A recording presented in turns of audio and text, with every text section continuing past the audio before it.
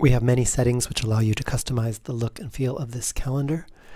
For example, the room name labels can be expanded or decreased. The width of each of the individual cells can be increased or reduced.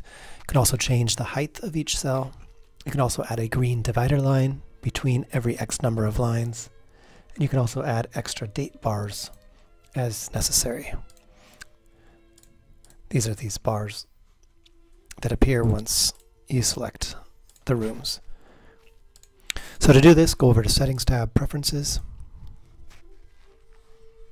and click Internal Availability Calendar. Use this to show room names on that left side, or just the number, or both.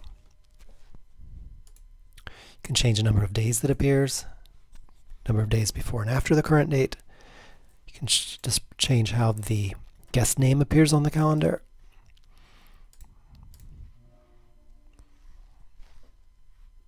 You can change where the scroll bars appear. You can change the overall height. We recommend auto. You can change the number of label characters. That's how you change the width of the room names. You can change the cell width. That's the actual individual date boxes, and the date box height, and the font size.